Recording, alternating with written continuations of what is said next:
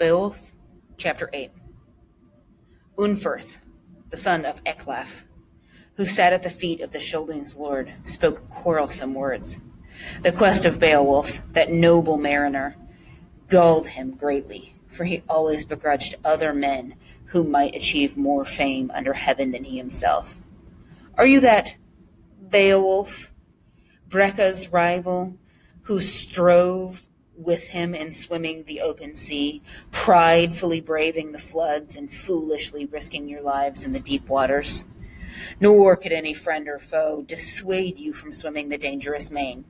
You covered the ocean's tides with your arms, measuring the sea streets you strained hands, and swam over the waters while buffeted about by the ocean's roll. You strove in the sea realm for 7 nights, and he bested you in swimming, and covered more of the main. Then, at the morning's tide, the swells cast him on the shores of the Heatheram people, whence he made for the dear home of his beloved liegemen, the fair land of the Brondings, where he ruled his folks' town and treasures, in triumph over you. Beanston's son achieved his goal. I anticipate worse luck for your adventure, though you've braved the blows of battle and grim struggle, if you wait through the night of Grendel's approach. Explanation. So anybody that is going to try, like Beowulf has done, to say, I am going to do this great things, you're always going to have detractors that don't believe in what you say you're going to do. So this is Unferth at this point. And Unferth basically speaks up, and it's funny that they say he's at the feet of the king. Basically, he's below the king. He's a peasant of the king, but he's right there, like a good suck up. And he's are you the same Beowulf that tried to swim across this channel against Breca, and Breca won and went on to rule a kingdom? Is that the same Beowulf that I remember talking about that can't even win a swimming match? Good luck, because this monster has killed a lot of people, and you can't even win a swimming match. Is that the Beowulf that we're talking about here? So he's basically smack talking against him. How rude. Back to the reading. Beowulf, son of Ecglaf, spoke.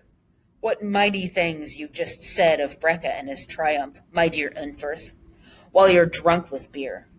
I say in truth that I have proved more might in the sea than any other man, and more endurance in the ocean. The two of us had talked in our youth and bragged.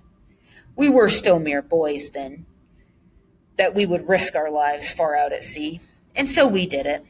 We held drawn blades in our hands as we swam along, hoping to guard ourselves against the whale beasts. He could not float any further over the water's flood than I, nor hasten more over the billows, and neither could I abandon him. The two of us stayed together on the sea for 5 nights until the flood parted us, and churning waves, chilly weather, and dark night, and a fierce northern wind rushed upon us, and the waves were rough, and the wrath of the sea fish was stirred, and my coat of mail, hard and hand-linked, availed me much protection against the monsters. The battle vest was bound to my breast and decorated with gold. A fierce creature held me firm and pulled me to the bottom with the strongest grip. Nevertheless, it was granted to me that I pierced the monster with my sword point. By my hand and battle blade was the giant sea beast conquered. Explanation. So Unferth comes out and basically says, was this you that lost the swimming match against Breca? And Beowulf's yeah, I do remember that. Yeah. Oh, Breca and I, we were so young and stupid then, and we did this thing, and I admit that was stupid, but, we were swimming along, and then, I got attacked by these sea monsters, and I killed them all, and, yeah, he probably ended up winning, but I had to kill all these sea monsters and survive, and then didn't end up winning. So, still good for me because I had to kill sea monsters in order to win. So that was just a little bit of a, pissing match between Unferth and Beowulf. Meanwhile, Unferth doesn't have any of his own boasts to give, and Beowulf even makes a comment like, "Oh, yeah, that's nice of you to say when you're drunk. Like, you wouldn't say that if you were sober to my face, but because you're drunk, you're going to say it. So good job."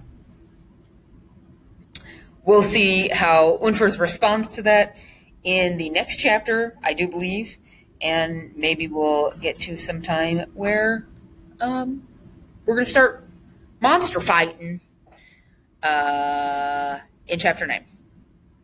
Thank you for listening.